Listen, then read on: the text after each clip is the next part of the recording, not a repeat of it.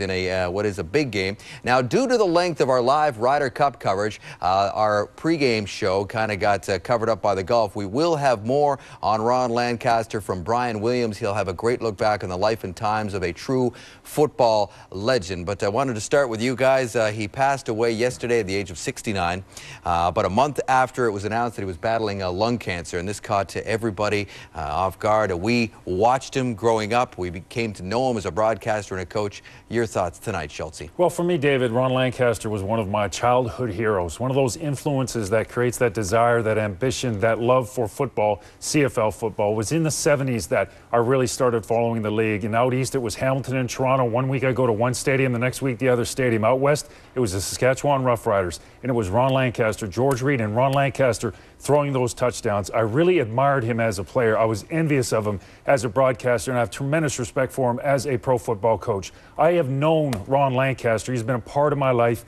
my whole life, and he will be in my memory for the rest of my life, guys. Schultze, 30 seconds is not right for me to express my feelings about Ron Lancaster to the Lancasters and the rest of the country, but I can say this: you need leaders, and Ronnie was a leader of leaders, and he taught people how to lead, and he did this so effortlessly. And I think, guys, if more people could be, more players, more coaches, more executives, more broadcasters, more people could be more like Ronnie, Canada and this world would be a better place, because he simply was so genuine. And that's what I want to say to the Lancasters. You have a genuine hero in your household, and we loved him, and I know you're mourning dearly, and my heart goes out to you. Yeah, this is a tough time for all of us who watched him play, and you know, for me, I don't think enough gets said about him as a broadcaster. He's the best color commentator the league has known until Glenn Suter came along. He was in a class by himself. He just had such insight into the game. As a coach, obviously, I played against him for so many years, and my most significant memory when it comes to Ron Lancaster, his decision in '99. I'd never been to a Grey Cup. We were minutes from going to a Grey Cup, and on 3rd and inches, he calls this play where he decides to let Dan McManus throw to Hagan, who was a linebacker, 0 catches in the CFL, and he decides to let him air it out. If they do not make that play, we go to the Grey Cup. Just the courage and to call that play, that exemplified what Ron Lancaster is all about. There's so many great stories about Ron Lancaster on and off the field. That one too, Danny McManus tells it real well. You know, it was down to the game was on the line, and he looked for the play, and Lancaster gave him the play, and he looked back and he said, "Give me that play again, one more time." And he went to the huddle and said, "Okay, boys, here it is." And there are so many memories about this man as he came up from Pennsylvania and made Canada his home and became a CFL legend. They are honoring him with a video tribute at the stadium where he was the coach, where he led the Tiger Cats to a Grey Cup in 1999 after that win in that East Final that Jock talked about. 4-time Grey Cup champ, twice as a player, twice as a head coach, 2-time most outstanding player, and now we take you live to Ivor Wynne Stadium for a moment of silence.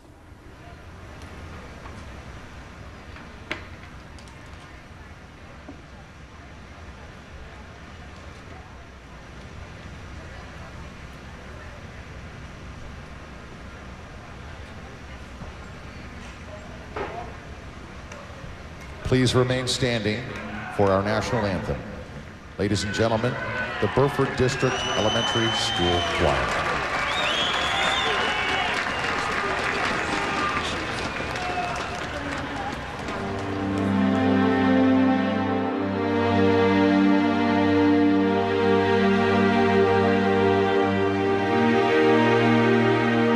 19-8 for the Winnipeg Blue Bombers. The Ticats had a lead to start the second quarter, but 12 straight points by Winnipeg. They're trying to make it back-to-back wins. Dave, Jock, Matt, and Chris, the boys are going to tell you what they thought of the first half momentarily. But first, this is Hall of Fame weekend in the Canadian Football League. Ron Lancaster was inducted into the Canadian Football Hall of Fame in 1982, and he was a shoo-in for that. You've no doubt heard the news by now. Ron Lancaster passed away yesterday at the age of 69. There are some very heavy hearts at that stadium that we're watching tonight in Hamilton, and there will no doubt be many more, thousands more in Regina tomorrow night when the Riders, the team that he was synonymous with, host the BC Lions. He is and was a true CFL legend. Brian Williams now on the man that was known as the Little General. Just very sad day for the CFL and Canada, and especially Saskatchewan, where he was just simply a legend. You know, a good man went down, and he meant a lot to me as a friend and as a foe and as a teammate. It's time to celebrate his life now. Ron Lancaster's career as a player began in Ottawa in 1960. After 3 seasons, he was traded to the Saskatchewan Roughriders, and a legend was born. He was a great leader, and the huddle was his domain, and it was nobody else's, and he wanted everybody to know that. And I think that because of it, I think everybody just fed off it and really just got on the bandwagon, and away we went. Short in stature but long in arm strength, Lancaster earned the name the Little General, and in 1966 led Saskatchewan to its first ever Grey Cup championship. Having grown up here my whole life, I mean, he's kind of an institution that they started here with this.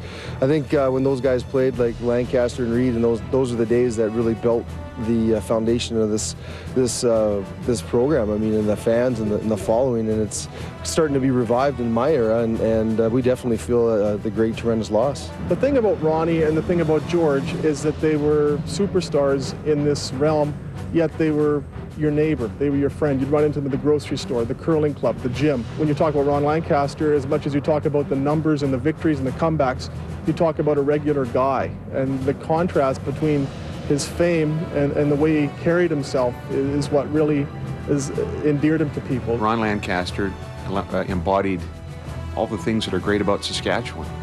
His heart, he had a great competitive fire in him, obviously. He is going to be remembered forever in this province, and very fondly, and he'll be missed. After earning 2 Most Outstanding Player awards and breaking numerous records, Lancaster retired at the age of 40 and was a fearless competitor right to the end. When I first came in the league in '77, he was still playing quarterback for Saskatchewan. And I remember when I put the blitz package in Edmonton, when we started a lot of our zero blitz package, and I'd yell at him on the field. I'd say, "What coming after you, Lancaster?" He said, "Send them all." That was his attitude. After 2 lackluster seasons as Saskatchewan's head coach, Lancaster became a successful broadcaster before returning to the coaching ranks in 1991 with the Edmonton Eskimos. Lancaster would go on to win Grey Cups with Edmonton in '93 and the Hamilton Ticats in 1999. I learned tremendous loyalty from Ron Lancaster. He offered me a contract the day after the 2002 season for me to play in 2003. And after I had told him I was going to retire and stay home, he told me, he says, "Listen, the contract stands. If you change your mind in a month or 2 months, you come in here and come to training camp or come to the season whenever you want, and you can play for us. Just let me know." And you know, he did that because I had played well for him. Lancaster's unpredictable and gutsy approach as a player weren't lost in his coaching style.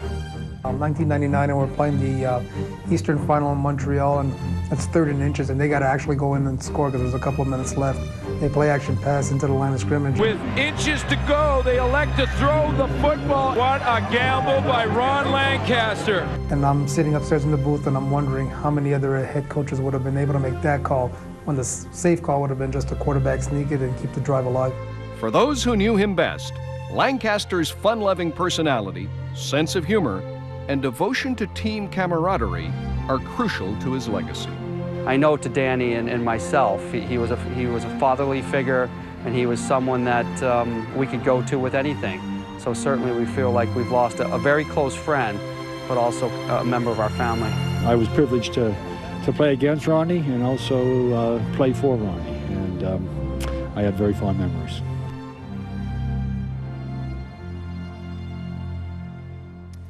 Some great images that we will never forget. We all, just like you, grew up watching this guy and on TV, on the field, and then as a coach and an executive. And our condolences, as we've said earlier tonight, go out to the Lancaster family.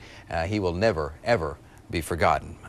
By the way, Brian Williams also did an interview with his son, Ron Lancaster Jr., and that can be seen right now on TSN.ca.